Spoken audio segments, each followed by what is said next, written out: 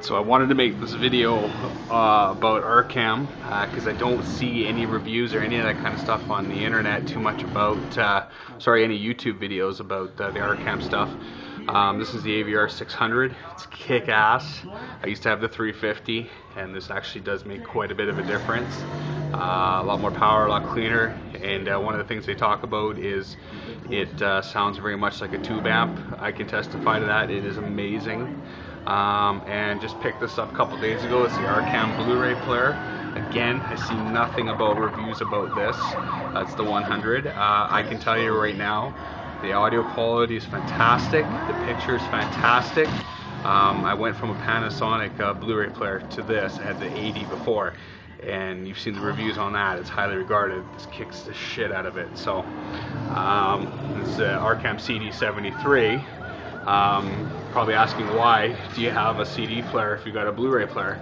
But before I got the Blu-ray player, I picked up the RDAC, and it's sitting right in the back there. You can see some connections hooked up. It's just sitting under the shelf. That's a phenomenal piece.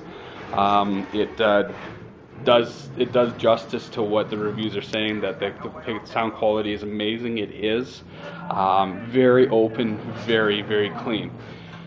PS3, obviously running, the box there, the PVR box. It's the energy line for speakers I'm running right now. This is the AC300.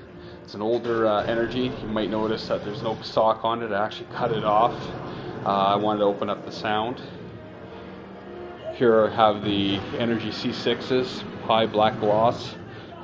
Very much a fan of these of this line. I just love the sound compared to the newer Energy. Over here, it's the other C6. Some DVDs sitting on the top.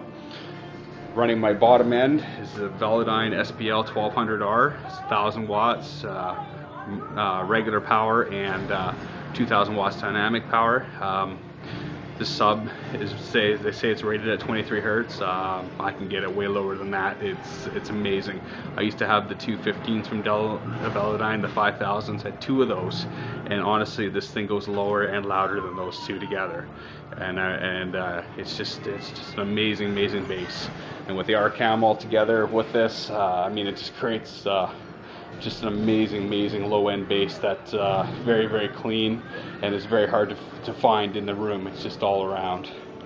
For my surrounds, I'm running the Energy RVSS surround dipole. As you can see, my Jason mask under there is a bit of a horror fan.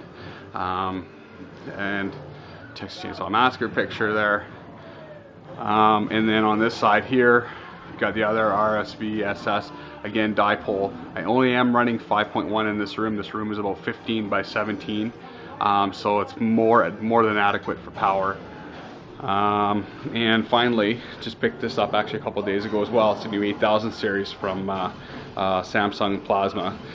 It's amazing, and again, with the Arcam AVR 600, the video processor is amazing in it. The Blu-ray player that goes through is amazing, and obviously an amazing picture. And I can't complain. So again, going back to the Arcam Blu-ray player, one of the main reasons why I wanted to put this video out is I haven't seen very many reviews at all about this player, but I can testify that it's amazing.